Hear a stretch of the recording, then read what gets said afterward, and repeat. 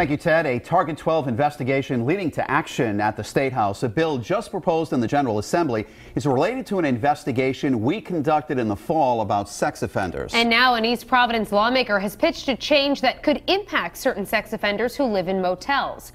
Target 12 investigator Walt Buteau joins us now live in studio with the details.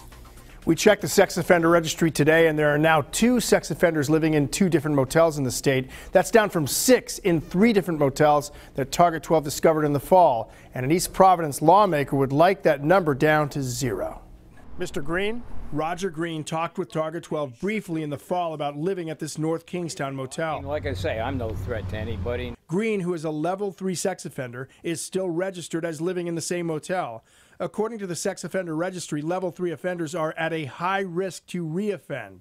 The proposed law could impact Green and other level 3 sex offenders who want to live in motels long term. A lot of families, East Providence Representative Katherine Kazarian is concerned about other motel guests not knowing that sex offenders are living near them. She's also talked with homeowners and renters who live near motels with sex offenders in them. She's co-sponsoring a bill that would give innkeepers the power to remove a level 3 sex offender who tries to remain a resident for more than 30 consecutive days. 30 days we thought would be a good amount of time they would be able to find other housing. We don't want it to be a permanent residence. We want it to be a temporary thing. As reported by Target 12, a motel in Kazarian's district had a level 2 sex offender living there. He has since relocated. Kazarian tells us the residents who live near that East Providence motel came to her hoping she could find a way to make sure other sex offenders do not make the motel their long-term home.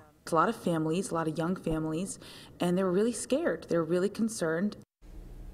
The chairperson of the parole board was unavailable to comment on the proposed law change. The proposed bill is not yet scheduled for a committee hearing.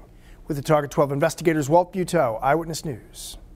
Thank you, Walt. The Target 12 investigators are always looking to uncover news. If you want to send a tip or report government waste, call our tip line 228-1763 or email us at target12@wpri.com.